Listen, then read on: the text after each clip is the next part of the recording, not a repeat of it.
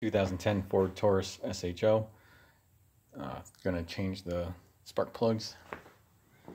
Went with the latest one from Ford, SP580X or SP580. Gonna need some 5/8 inch spark plug sockets. I'll figure out which one I'll use along with these extensions and joints. 3/8 ratchet for the coil on plug units. 8mm socket.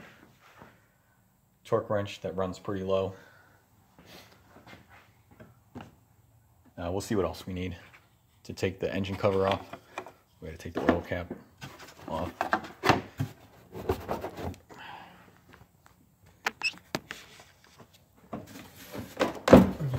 Pull up.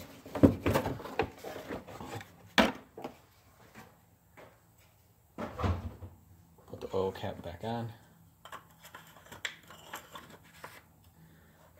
And then the sound deadener, the high pressure pump.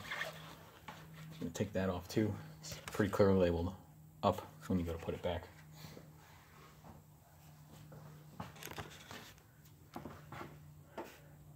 Got 3 coil and plug units here. Looks like I'll have to disconnect some of these harnesses, maybe this pipe.